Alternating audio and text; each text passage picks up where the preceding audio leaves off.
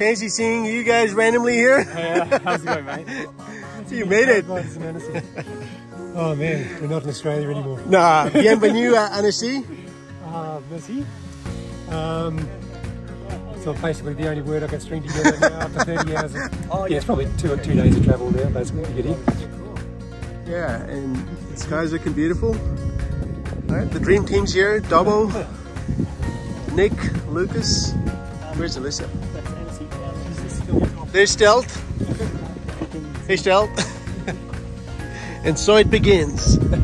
He's going to give us a crash course. How to fly in the Alps. It kind of comes down like this. Yeah. And then there's a valley where you drive up to get here. Yeah. And I'm now at the size like 20. Yeah. Blah, blah, blah. Do this, do that. Blah, blah, blah. You better say something or they'll think you're stupid. We're going to go south and then get it, or we can get it from the north? No, don't do it today. Today you just go here. Yeah, okay. But if you're coming back from that way another time. If you decide you need to fix your speed by Molly over here again. Yeah. My H-Alps hat on.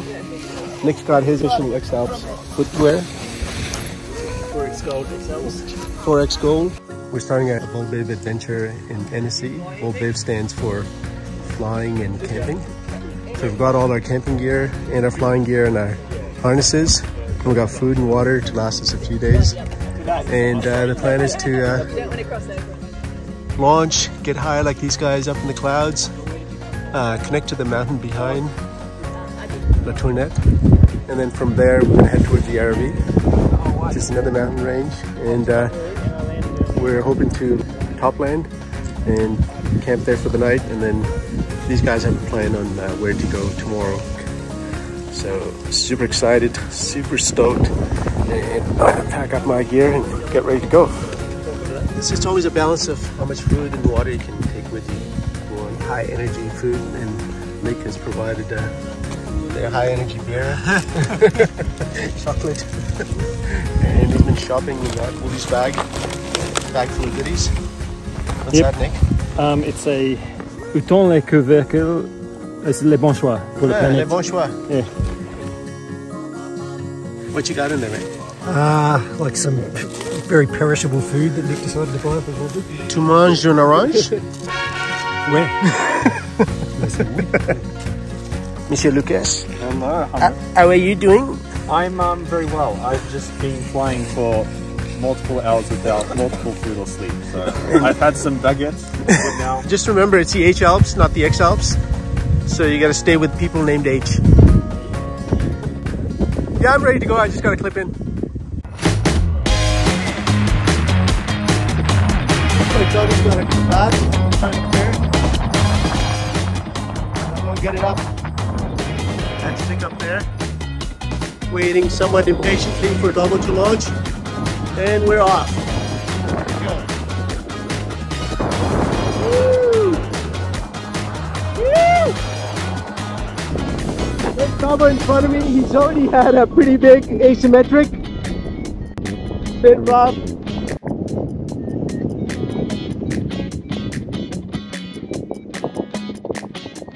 Dip my wing in and climb up. 2.7 going up.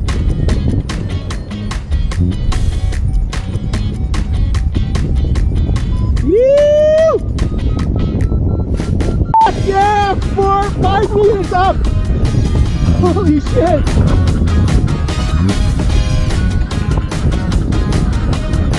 So I'm gonna keep climbing up.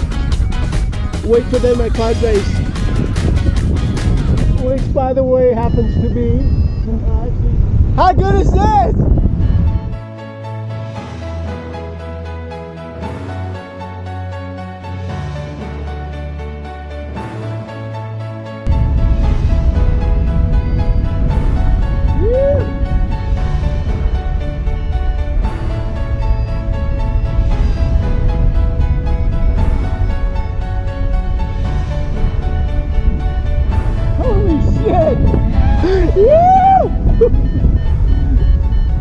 Fuck yeah!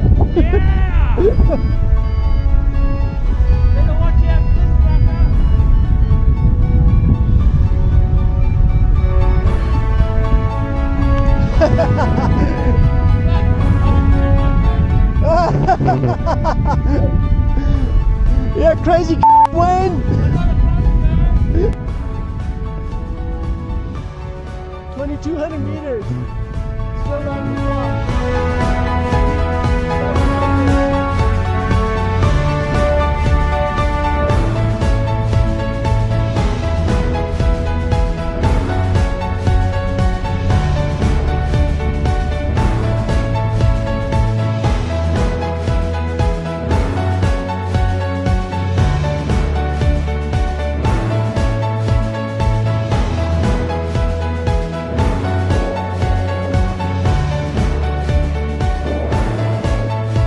Check it out. The west face of La Tournette.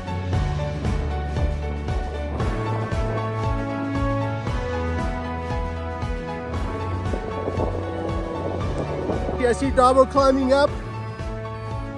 There's a couple of gliders here. It's incredible. This is so incredible. H-Alps started off really well. And we got up to the top of La Tournette, and I got sucked into cloud. So that's the cloud Hamid was in. It's pretty high and it's got a mountain inside it.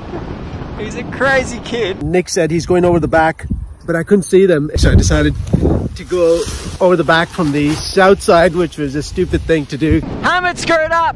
Because the valley wind was from the north, so I got drilled into the back end of the valley, and lots of valley wind. I was gale hanging in front of the power line, just waiting for something on that hill, and I could have then maybe connected to the RV, but it wasn't meant to be, and here I am next to a freaking graveyard. It's definitely the graveyard of dreams. Look at that. This is the second time I'm bombing out here.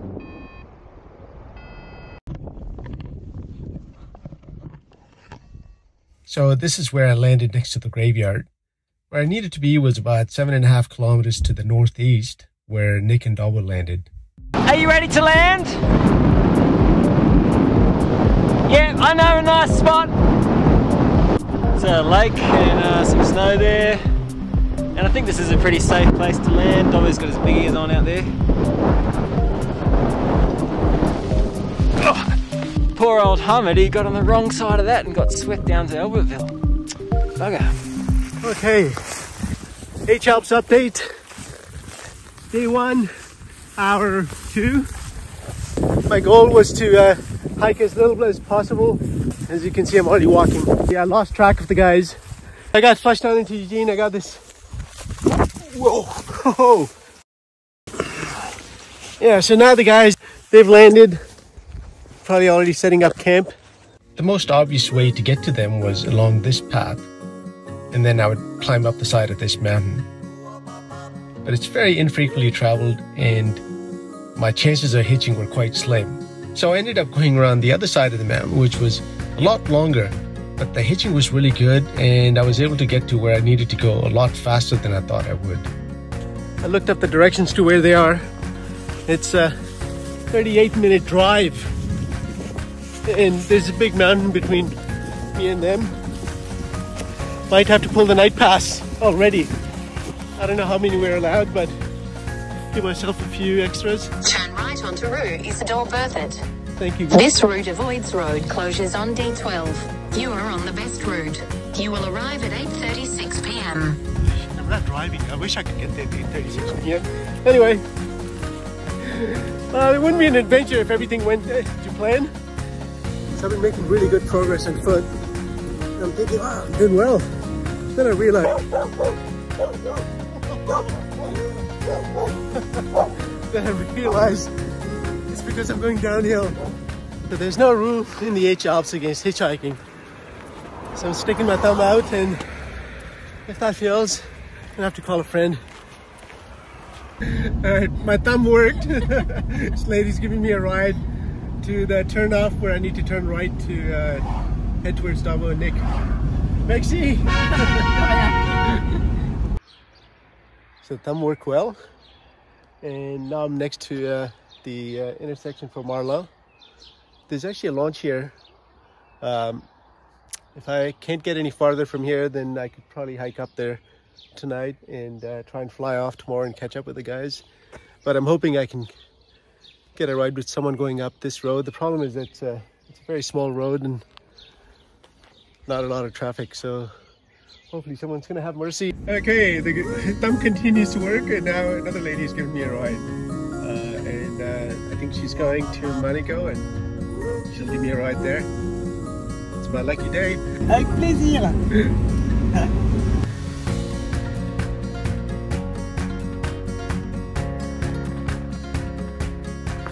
I can't believe my luck. Isabel happened to live at Monaco, and she dropped me off exactly where I needed to go. And I tried to pay her for her time and fuel, but she wouldn't accept it. And man, I'm so thankful for the generosity of the people here. Thank you.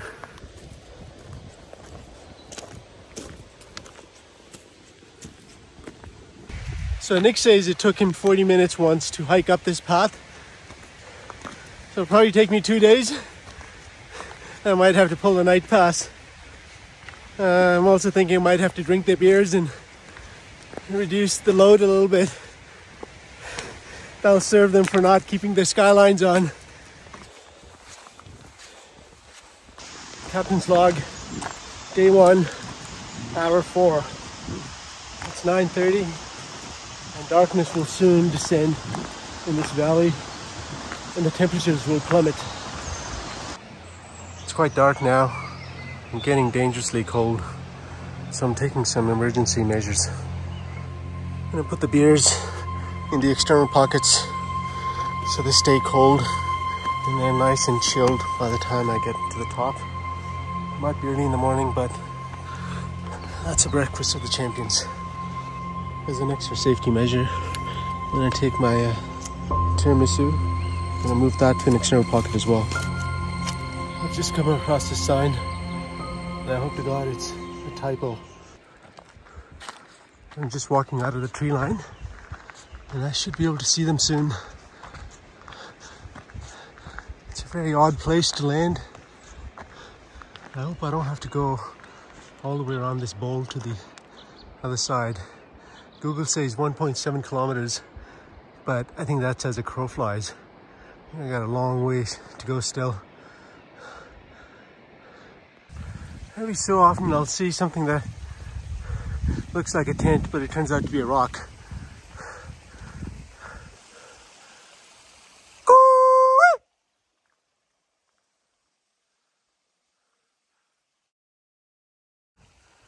Yodle, yee-hoo!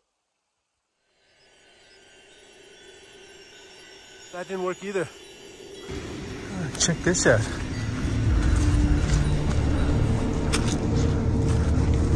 Wonder what's in here. Hello?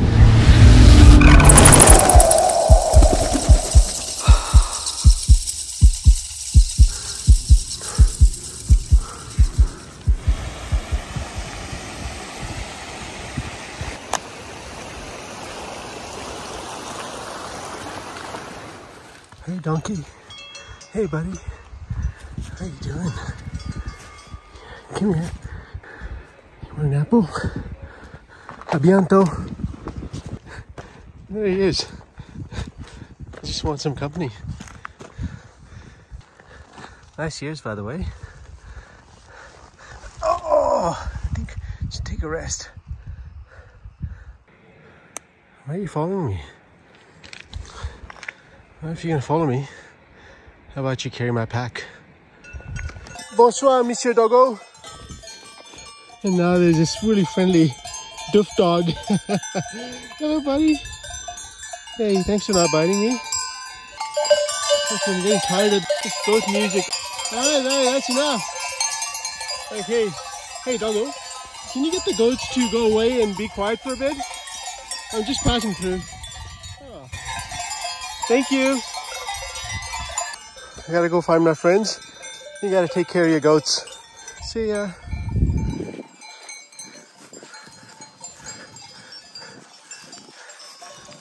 You can't come with me. I gotta go through here. Go, go, go. All right, one more pet. Yeah, who's a good dog?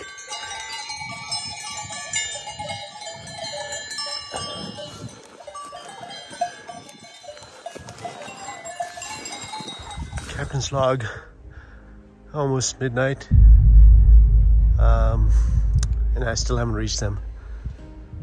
It's a lot higher than I thought it was, and I've been slogging it for a while, run out of jokes.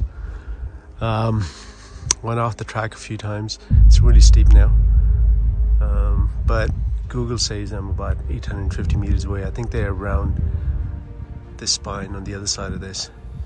So I'm gonna continue walking and hopefully get there in about 15-20 minutes. Wow, this is pretty special. I was walking in the dark using my phone for the light, and suddenly I felt like somebody had a spotlight on me. Looked back and the moon's popped up from behind that ridge. So that's gonna make this steep walk a little bit easier. That's so cool. So it's gotten really steep here, and I don't want to risk it. It's pretty slippery, and the moon's out now, so it's a bit easier to see, but pretty big drop. So I'm gonna backtrack and then find another way across. So I've just gone over the crest, and I've got a new challenge. I need to go there, and it's pitch dark. It's in the shadow of that ridge over there. I think that's the one I was trying to climb before. The path is way down there, and in the dark I just keep losing it, and now I'm up here holding on to these bushes.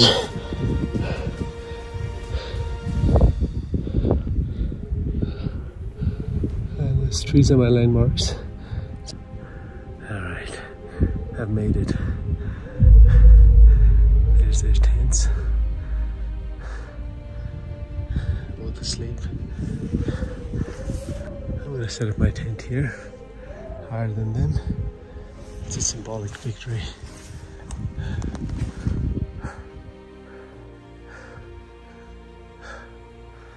Fuck.